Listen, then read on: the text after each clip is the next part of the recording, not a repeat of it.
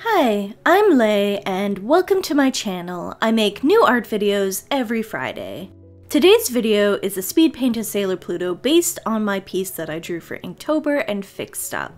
I actually made a video all about my process for self-critiquing your art to fix mistakes, where I discuss the changes I made between the finished inks and the Inktober version. You can find that video linked in the top right corner card thingy if you haven't already seen it. Holy crow, guys.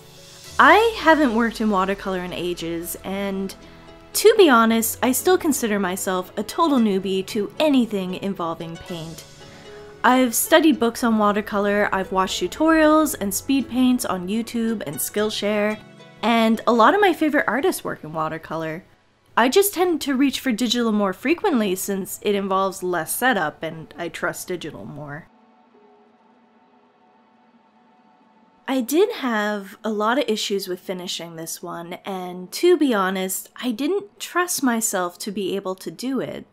That's part of the reason why I never ended up painting my Lady Lovely Locks goth makeover piece a few months back.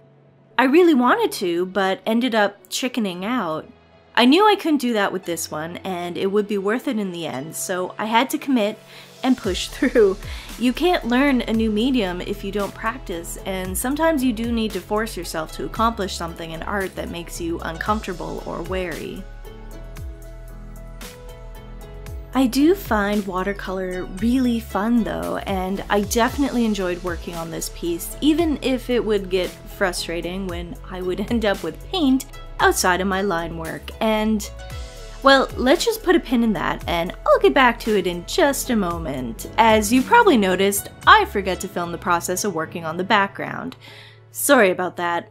I'm a genius, I know. The background was pretty basic though. I played a lot with different brushes to create splatter and with different ways of producing texture, using salt at first and then paper towel to make things look even rougher. I really like how it turned out, and I think it's an improvement in every way off of my last watercolor piece. I hope next time to be more adventurous and do something with more color, but baby steps. Okay, back to that pin from earlier. I went through a lot of mistakes working on this one. I really need to learn how to control my water and my brush since both let me down on a number of occasions. Most obvious is the bow, which I did in Holbein's Crimson Lake, which is non-staining, but it's not easy lifting.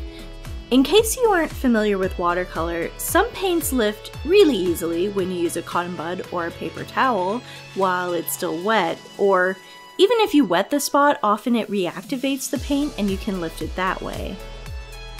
This paint didn't want to do that no matter what I tried, which I should have been aware of since it is labeled on Holbein's website as being transparent and non-staining.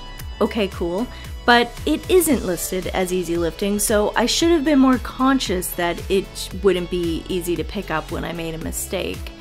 It also wasn't really the color of her bow at first. I hoped it would look a darker red, more maroon, so I needed to do another layer and mix a color that was more close to what I was looking for to get it where I wanted it.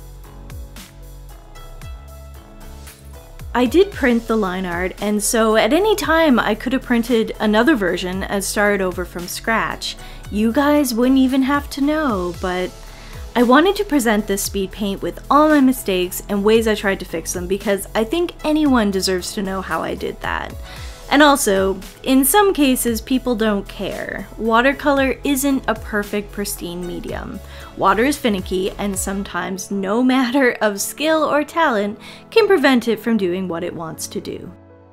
I mean, obviously, I'm really obsessed with a certain clean look to my art, so it did bother me when I went over the lines.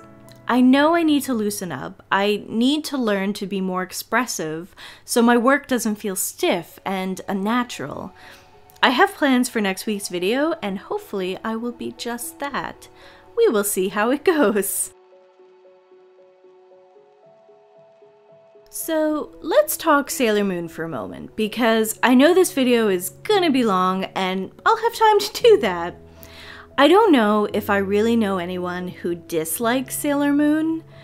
I'm sure there are a million think pieces about its lasting power and its effect on young people, but holy crow, I don't know anything that really resonates so much with a whole population of everyone. And all genders love it, not just the little girls in the schoolyard screaming Moon Prism Power at the top of their lungs and getting dizzy pretending to transform into a sailor senshi. Not that we did that. And yeah, I was 9 or 10 when the dub of Sailor Moon hit North America. Actually, super weird story, when I got into Gundam Wing, it played sort of late-ish on YTV, which is a local kids channel here in Canada, and it was really the only channel we had that played anime where I grew up in Nova Scotia. So I needed to tape Gundam Wing every night because I wasn't allowed to stay up late to watch it, and DVR didn't exist because, in case you didn't catch on, I'm old. Like, walk to school in a blizzard uphill both ways old. So, one day I get home from school, and I'm watching the latest episode of Gundam Wing that I have on a VHS tape, 'cause old, and as the credits roll, this commercial for Sailor Moon comes on, and it's this crazy rhyme with a guy singing it. I don't remember anything of the rhyme, except the last line goes something like, "Sailor Venus, she rhymes with..." I can't say that on TV. I wish I remembered it because I only ever caught that commercial a few times and always late at night on YTV. Anyone else who was a kid in the 90s who remembers that commercial? Or is this like one of those Bernstein Bears memory things? What was I even getting at, you guys? This was probably one of my weirder tangents. I should just make storytime videos instead of going on tangents during my art videos. Anyway, so I was a kid when Sailor Moon came to America, and this was a time when computers weren't in every household, so spoilers weren't invented yet. I mean, they were, but you couldn't wander onto social media and get ruined for the ending of the latest Thor movie. I had access to a computer with internet, so I knew of the Outer Senshi a lot earlier than most kids my age, and I was always fascinated with them. I mean, every new senshi in Sailor Moon was this magical moment of meeting a new character and learning their powers and seeing their transformation sequence. Before I had access to the internet, Sailor Jupiter was my absolute favorite, and I dressed up as her in grade 4 or 5. Thank you for sewing my costume, Mom. But the moment I discovered the Outer Senshi, they were so much more mysterious and amazing to me. So, of course, I connected with perhaps the most mysterious of all, Sailor Pluto. Which is kind of funny since I also love tragic stories, and who is more tragic than Sailor Saturn? Plus, Sailor Saturn wears my favorite color, which is obviously purple. But something about Sailor Pluto really resonated with me as this lone individual out on the edge of time and space. This is why I love Doctor Who so much now, isn't it? Yeah, I think so. I am revealing all kinds of crazy things about myself today, aren't I? I should also mention I do have a thing about characters who are either green, or wear green, or have green hair. Piccolo from Dragon Ball Z, Fario from Magic Knight Rayearth, Polaris from the X-Men, Blink from the X-Men dresses in green during Age of Apocalypse. Yeah, it's a weird thing. Green isn't even one of my favorite colors. Like, what even?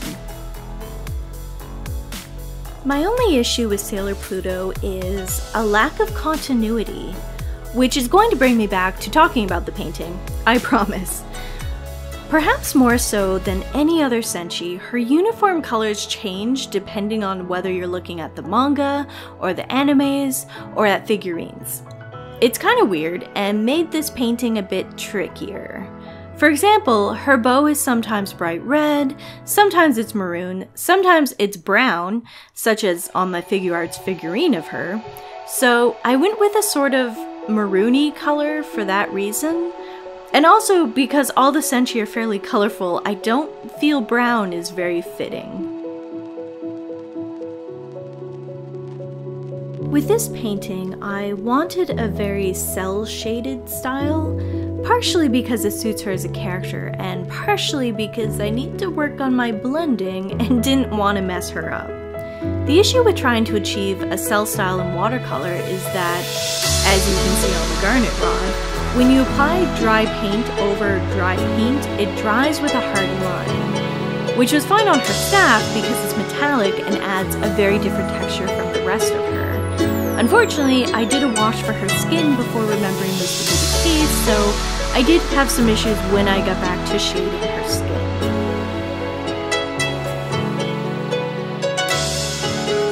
All in all, I'm pretty happy with how she turned out. For a second completed watercolor piece ever in my life, I think she's as close to my original vision as I could have hoped. I plan on doing a lot more watercolor pieces because it is one of those mediums I really want to explore further, more so than anything else, so look forward to that. As I mentioned in my Inktober videos, there's a number of pieces from October that I want to finish as paintings.